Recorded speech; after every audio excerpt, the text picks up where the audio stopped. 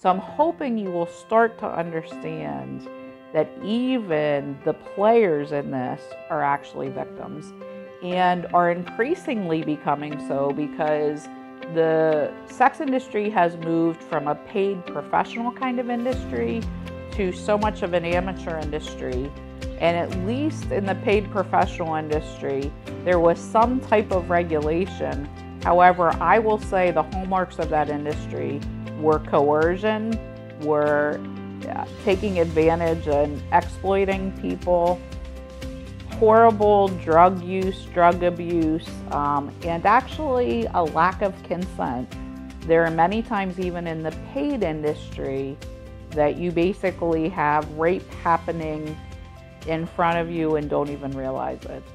And so then we fast forward to what has happened with sites like Pornhub, the largest porn online community, which is mostly amateurs. It is changing the industry radically.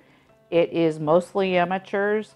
And again, there is a belief that the people on the other end of your viewing screen have consented to what has happened. And we know that in that industry, 60 to 80%, it's estimated, of the porn that's actually being uploaded onto Pornhub is sex trafficked individuals, people being coerced into having sexual relations on film.